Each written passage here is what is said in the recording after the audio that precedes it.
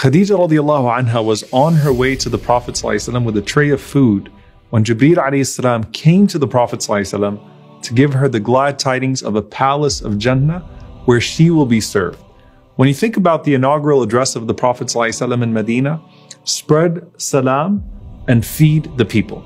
Imagine the one who used to bring salam and sustenance not to the people, but to our Prophet ﷺ, and what nourishment awaits her in paradise.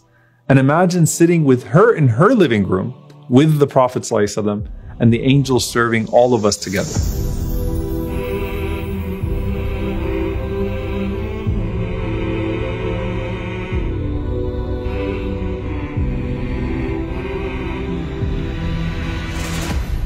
So you enter Jannah and you want to feast.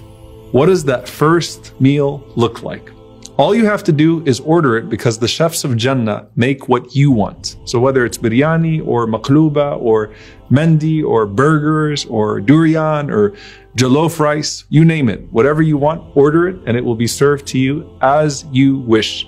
And it may be food that you couldn't have in this dunya. Just like you can't have wine here, but you can have it there. And you think about when Western Muslims find a McDonald's in the Middle East, or the first time you have pizza with halal pepperoni. The point is, nothing's off limits in Jannah and you have what you want. Now, is the food of Jannah even similar to what we have here in any way? Allah subhanahu wa ta'ala says in the Quran, كُلَّمَا رُزِقُوا مِنْهَا مِنْ ثَمَرَةٍ رِزْقًا قَالُوا هَذَا الَّذِي رُزِقْنَا مِنْ قَبْلِ. That every single time they see another fruit, they say, this is what we had before. Meaning the fruit is familiar enough in name and on the exterior to where you recognize it. But then once you bite into it, it's next level. So it's sort of like an American mango versus Pakistani or Bengali mangoes. And I'm gonna let you sort out which ones are better. But biting it is different than what it looks like on the outside. And Ibn Abbas radiallahu anhu said, in Jannah, nothing resembles anything of this world except by its name. And some of the scholars said, the higher you go up, the more exotic the fruits get, to a point that they have no comparison. Just like how when the Prophet ﷺ was ascending on the night of Al-Isra wal-Mi'raj, the trees started to become unrecognizable to the point that he was unable sallallahu alaihi wasallam to describe the colors of Sidrat al-Muntaha in worldly terms. So the Prophet ﷺ mentioned bananas, and then he mentioned clusters of grapes. And there was a Bedouin that asked the Prophet ﷺ with excitement, Ya Rasulullah, inab, they have grape in Jannah? And the Prophet ﷺ said, yes. He said, how big is a bundle of grapes in Jannah? And the Prophet ﷺ said, the distance of a month for a flying crow, which never gets exhausted and flies without pause. And every time you pick a fruit in Jannah, it's automatically replenished. And the tree branches lower their fruit for you so you don't have to work for them.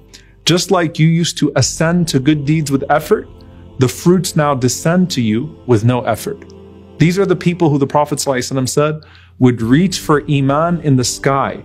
These are the people who the Prophet ﷺ said would hold on to faith even when it's like a burning hot coal. And so these are the people then who received the book in the right hand, given to them after their hard work. And now, the fruits of Jannah lower themselves to them for eternity. These are the fruits of your labor, literally. So if these are the fruits, what about the food and the cooked meals? Now, amazing things are going to happen that day, some of which we can't process at all. So for example, the Prophet ﷺ said, Allah will take the entire land of assembly from the day of judgment, turn it into a single loaf of bread, then throw it to the people of Jannah to eat. So the appetizer is the earth as a loaf of bread. And when the Prophet ﷺ was asked, well, what will be the welcoming meal in paradise? He said that there's a bull that is grazing now in Jannah, and it will be sacrificed upon arrival. And he said, sallallahu alaihi wasallam, a whale from whose excessive liver 70,000 people would be able to eat. So a rare delicacy known as kabad al-hut, the liver of a whale. Now you might think to yourself, you know, the bread of the Day of Judgment and fish liver doesn't sound very appetizing. And you might not even like seafood, but this is Jannah. And just think of the idea that the animal that's going to be sacrificed for you is already grazing in Jannah right now. And Allah says, وَلَحْمِ طَيْرٍ مِمَّا يَشْتَهُونَ. and then you can have the flesh of any delicate bird that you desire. So you look around in Jannah and you see these huge birds flying around, and these birds are specifically for consumption. And the Prophet ﷺ said, their necks are like the necks of camels. And Umar radiallahu anhu, when he heard that, he said, what blessed birds these are. And the Prophet ﷺ said, no, the ones who eat them are even more blessed. So how does that even work? Do you hunt in Jannah? Do you pick up a gun in Jannah? Do you have something to shoot them with? No, the Prophet ﷺ said, effortless. You look at a bird in paradise and desire it, and it immediately falls on your plate, roasted to perfection, just like the fruits lower themselves to you. Now, this is what we somewhat can recognize, and the ease by which it comes to us cooked or fresh as we please is part of the Jannah experience. But then you have the buffet of Jannah that has meals that we've never even heard of. Ibn al-Qayyim rahimahullah said that 70 dishes of gold will be passed around them. Each dish will have a different type of food that is not in the other. And the best part of it is that in Jannah, there's no weight gain, there's no waste, you don't get bloated in Jannah, you don't get full, it's just pure shahwa, pure desire.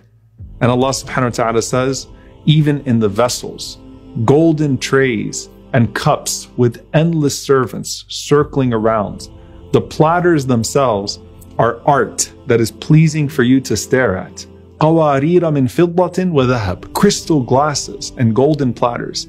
And then come these abariq, these pitchers that have handles, and they're shiny, but you can still see the content on the inside of them, and it's already measured to exactly how much you would want, not a sip more or a sip less. So what would you like to have to drink with your food in Jannah? Now imagine a menu of these mixed cocktails and drinks from the rivers and springs of Jannah. Now remember, there's no filter needed for these, but the mixes are even better. And in some places, Allah mentions drinks that are flavored with camphor. Other drinks from the spring of salsabil, flavored with ginger.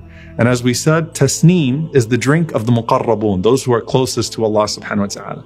But Allah says, يُسْقَوْنَ مِنْ رَحِيقٍ مَخْتُومٍ, that a bottle of pure wine, sealed with musk, with your name on it, is presented to you.